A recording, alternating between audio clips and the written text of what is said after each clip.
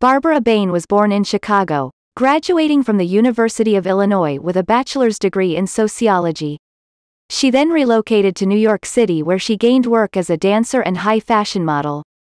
Ms. Bain studied with Martha Graham, permanently cementing her love of dance.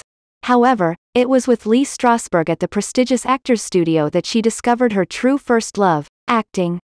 She is probably best known for her work in the landmark television series Mission Impossible, 1966, created by Bruce Geller, where she created the pivotal role of Impossible Missions Force agent Cinnamon Carter, and, in the process, became the first actress in the history of television to receive 3 consecutive Emmy Awards for Best Dramatic Actress. Ms. Bain followed with the role of Dr. Helena Russell in the now classic British syndicated science fiction television series Space, 1999-1975, created by Jerry Anderson and Sylvia Anderson.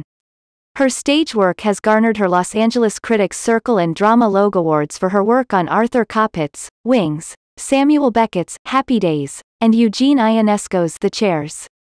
Ms. Bain has worked on behalf of numerous charitable causes and is the founder of the Screen Actors Guild's Book Pals program, which currently has some 300 of her colleagues reading to children in Los Angeles schools.